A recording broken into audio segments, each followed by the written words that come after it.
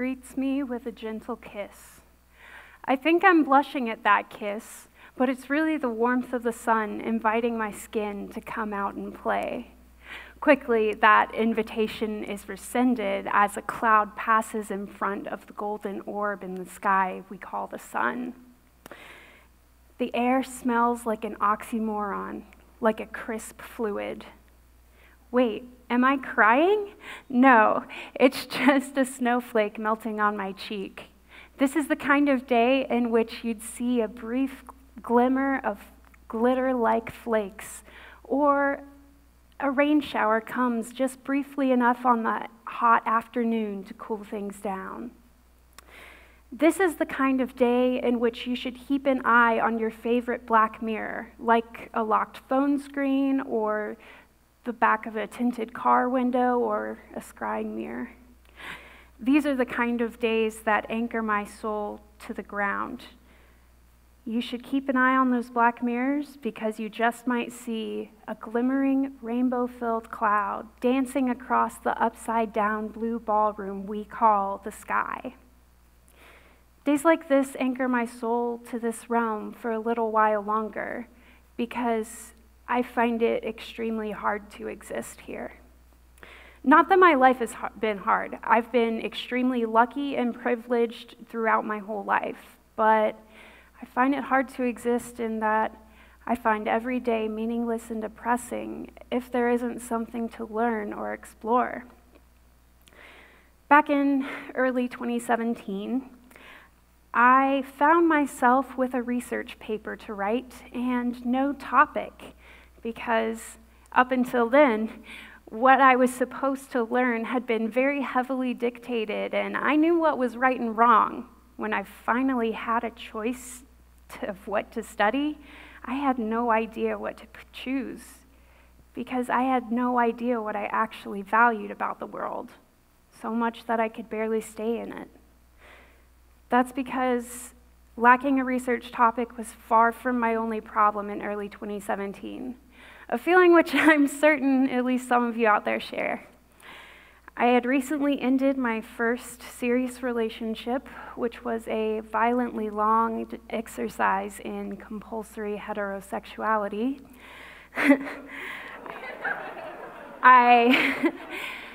And in that same week, we had just ended the disastrous election cycle of 2016. I really packed it all in there. So over that winter, I just became thoroughly entrenched in the meme-filled, nihilistic wasteland of social media.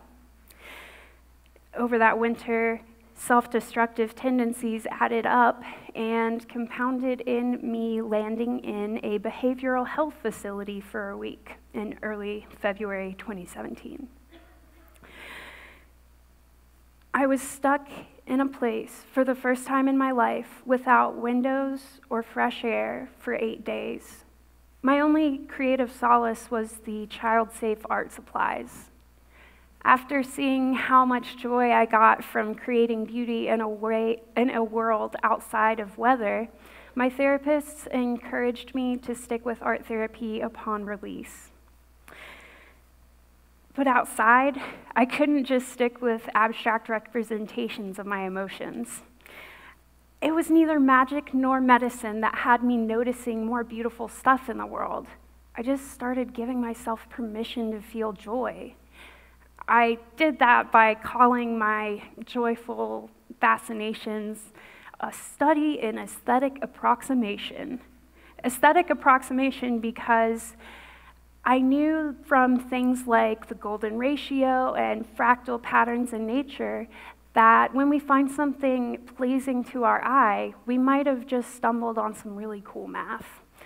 I took after the original scientific appreciators of beauty / nerds like Da Vinci and started writing my observations down in a notebook. So I was filled with math scribbles and all kinds of other doodles for a while. So the great work began, taking my own joy seriously.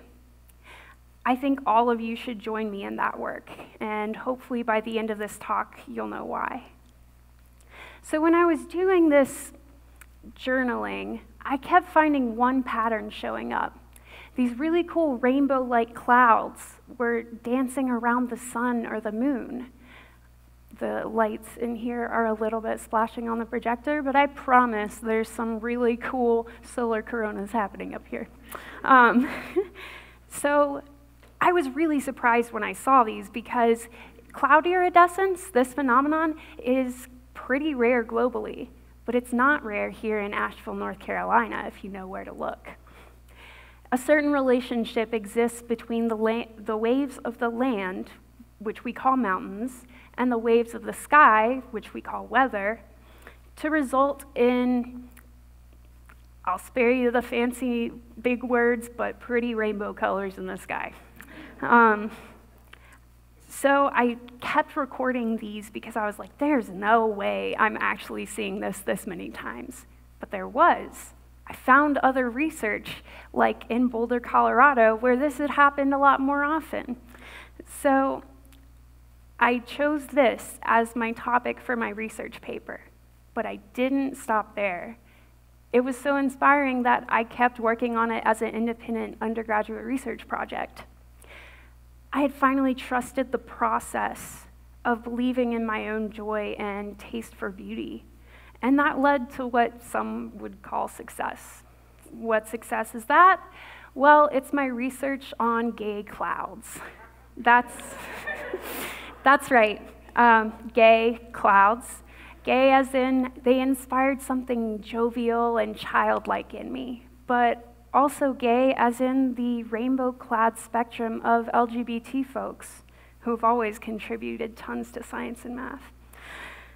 These clouds became my research muse. And I had a feeling it went deeper than my need to assert the absolute queerness of how the atmosphere works. Queer in all the ways.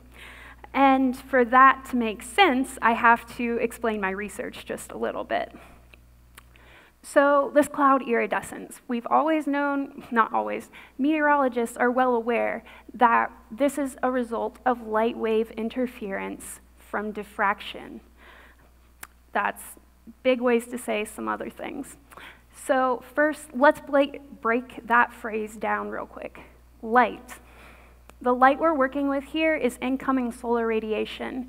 It's got the full visible spectrum, which you see between 450 and 750 roughly on this chart, and a lot of infrared radiation as well, which we commonly know as heat. This light can be split up into every constituent color you can think of, and that's important because it will get split up. And that's due to its wave-like nature. So I like to think of wavelength of light as how big of a step a color can take. Let's imagine two people walking around a corner. The red longer wavelengths, or bigger steps, will end up swinging way out away from the corner and end up a little farther out. The shorter blue wavelengths end up taking tiny steps and hugging the corner. And so, as you can see in this GIF on the right, the blue swings way in closer and the red goes out more. And you can see on that left half of that right GIF that they interfere and make cool patterns. So what is interference? Interference is the red and blue that are swinging around different corners running into each other to make it look like purple happened there. But it's not just limited to red and blue. We're working with the full spectrum, remember? So it creates a series of rainbows that happen in all kinds of interference patterns. So what are those other interference patterns? This is what I originally noticed. I said these clouds look like a big oil slick in the sky. We see them come up in like motor oil on concrete, or soap bubbles, or even the little birefringence inclusions in crystals, and also in diffraction, which is the bending of light around a water droplet. Other physicists are using this to get good data about the medium in which the rainbows occur.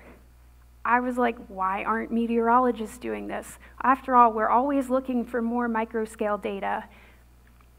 So I was like, come on, get it together. So with my formula, I took the properties of the ideas behind that last chart I showed you and put it into the context of a cloud. Instead of trying to figure out how thin or thick our thin section is, we're trying to figure out how big a water droplet is. With a few assumptions that go along with the context of this beautiful picture, you can put all the things you can get from seeing a cloud on the left-hand side, that's that sine theta over 2 lambda, and then you put the output on the right-hand side, which is a bunch of different scientific constants wrapped together in my constant, the Hart constant, and times pressure and the natural log of relative humidity. That's all to say, picture goes on the right, numbers go on the left. So through this, we don't get just a vague description of this cloud formed in this kind of way. We get a dynamic and data-rich view of the cloud's history. We get a history of each little water droplet and not just a general region. Every single point in that cloud is a point we can get data from. And that's really important because it makes a field of tiny weather sensors in the sky that we can now get data from. Now, to non-meteorologists, a field of tiny weather sensors in the sky might sound like dystopian overkill. But this is what we would do if it was possible. We're already getting a lot of data from weather towers all over the country and world in order to inform our output maps. Meteorologists kind of do the opposite of what I did here. They usually take numbers from those weather stations all over the world and make aesthetically pleasing output maps that give us an idea of the atmosphere. My formula flips this input-output relationship so that we take a beautiful picture and can get relevant data from it. I want you to know that your own complex history is just as important to humanity as each water droplet's history is to a cloud. We are all subject to the same forces, but at different times, on different sides, and in different amounts, with different histories informing our reactions than each other. The way you react to a certain situation is your own record of complex human history. And when we share our histories with each other, our senses are no longer bound to the task of just informing our own reality. We become part of a beautiful network of observers, just like the network of meteorological instrument towers all over the world. We become part of our own map, our own cloud with each other. Apply your readings to a bigger data set so we can better inform our collective reality. I am so happy to tell you that for me, these clouds are gay. Gay as in something that finally makes me happy. Something that I was never told was an option, but ended up being one anyway. And gay as in the interfering and interlacing definitions of class, race, gender, and sexuality that informed my history and identity. I hope you find something that crystallizes your own narrative. I hope you find something that endlessly makes you curious. I truly hope you find your own gay cloud and share it with the world. Thank you.